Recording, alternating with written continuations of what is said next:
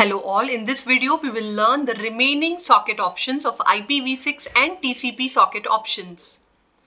The IPv6 socket options are the ones processed by the IP protocol version 6, the IPv6 checksum option which specifies the checksum offset of where is the offset located.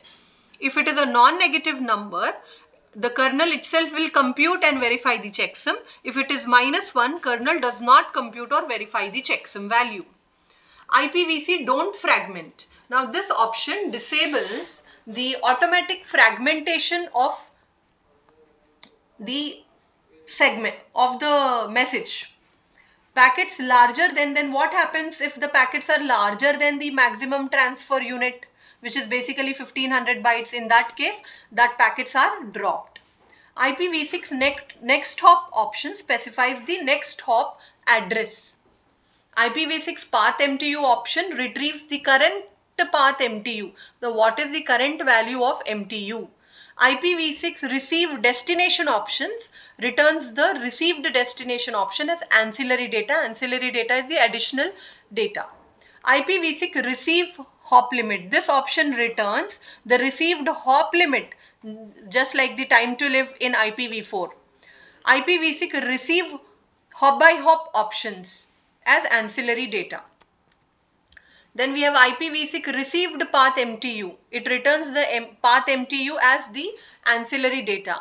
IPv6 receive packet information and the arriving interface index of the destination are being returned. IPv6 receive routing header. The routing header is being returned. The IPv6 traffic class is being returned. IPv6 unicast hops, this will set or retrieve default hop limit for the outgoing datagrams. I say that every datagram should not do more than 9. So either it is used to set this value or retrieve this value. IPv6 use minimum MTU. Setting this option avoids fragmentation. When this option is set to 1, it means that packets are sent using the minimum MTU value, and if it is sent 0, where the MTU discovery to occur for all destinations. So you have to find out the MTU value for all the destinations. IPv6 v6 only option restricts the socket to IPv6 communication only, not for IPv4.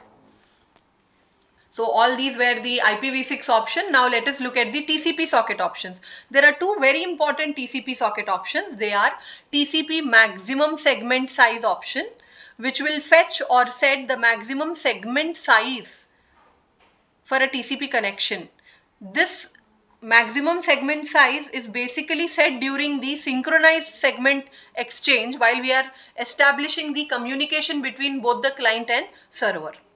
Then we have the TCP no delay option, which is actually, this option is used to disable the TCP's Nagel algorithm, which is enabled by default. This principle called as nagging will be by default enabled. Now if you would like to disable it, then we make use of the option TCP no delay. Now what is the purpose of this option? See, for some applications you need immediate packet transmission without waiting to accumulate data and then send. Okay, so but what Nagel algorithms tells, let us understand the Nagel's algorithm to understand what is the purpose of TCP no delay. Nagel's algorithm idea is that if I will send first byte as a packet, I will wait for an acknowledgement. Okay, when I receive an acknowledgement, I will not send the other byte as a separate packet until I will accumulate enough amount of data. Once the enough amount of data has been accumulated, then I will send the next packet. So what I am basically doing, I am not transmitting data if I have small packets to send. I am accumulating more data and sending a larger packet. With this, I am solving the problem of traffic, congestion and all. But there is a possibility that there are some applications which would like to send the data, though it is very small, but they want to send it very often, not waiting for accumulation of data. That means I don't want to have delay. TCP no delay. I don't have want to have any delay between the first and the second packet sent. If you know about the applications like Telnet and remote login, here every keystroke will go as a packet. Every keystroke will be sent as a packet. We don't wait to accumulate the data. So in that case, you would like to disable the Nagel's algorithm, and that Nagel's algorithm is disabled using the option TCP no delay.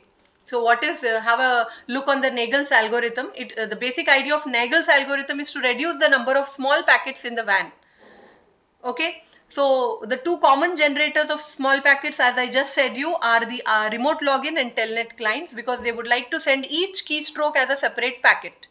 In a fast LAN, we normally do not notice a Nagel's algorithm, because the time required for a small packet to be acknowledged is typically few milliseconds, far less than the time between two successive characters that we type. But in WAN, it takes nearly a second to acknowledge a small packet. So it is taking time to acknowledge a small packet. So we would not like to have that delay. And that delay is basically exaggerated, increased by Nagel's algorithm. So now let us consider, if I am disabling the Nagel's algorithm, what will happen? I will send, if I would like to send this word hello, I will send H first, okay, and then I will send E, and then I am sending L. I am not waiting for the acknowledgement to come. Before that only I am sending, this is disabled. I am not waiting for the acknowledgement, or I am not accumulating the data. As it is coming, I am sending. Okay, but when it comes to Nagel's algorithm enabled, you are sending one packet and you will not send the further accumulated packets until you get an acknowledgement. You got an acknowledgement here, and then you have sent the data that is accumulated. Again, you have accumulated the data LO, and you are not sending it until you get an acknowledgement. So this is the idea of Nagel's algorithm. This procedure is basically called as nagling, where if you want to disable this option of nagling, then you make use of the TCP option, that is TCP no delay.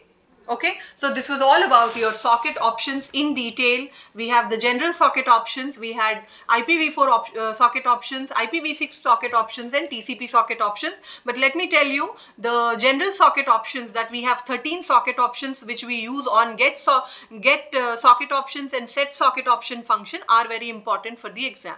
Thank you.